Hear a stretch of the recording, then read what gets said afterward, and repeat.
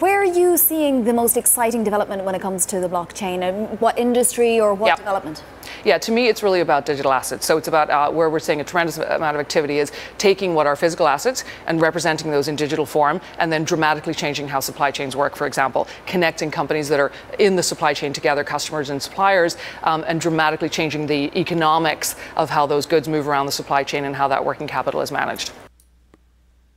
One thing they're not mentioning, by the way, I do agree with her, the idea of integrating the supply chain with the blockchain. And there are crypto projects that are doing that.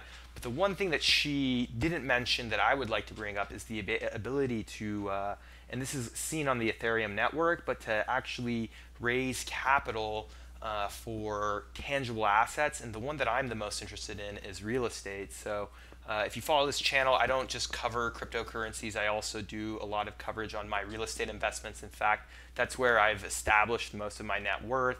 I started investing in real estate in 2010 in California. I've expanded into Vegas and Texas markets as well. And I really do see the blockchain as a way for me to basically raise capital for future investments, but not have to go through middlemen like Merrill Lynch or any investment bank. And that's where I'm very interested. And like I said, I would definitely educate yourself and kind of learn about the utilities of cryptocurrencies. And she is right that there's a lot of future promise for these technologies and a lot of growth. And the people that are shrewd and smart will take advantage of this, but you're going to actually have to understand what's going on. And unfortunately, there's always going to be some bad apples in this space. So obviously, you have to all be careful how regulations play out.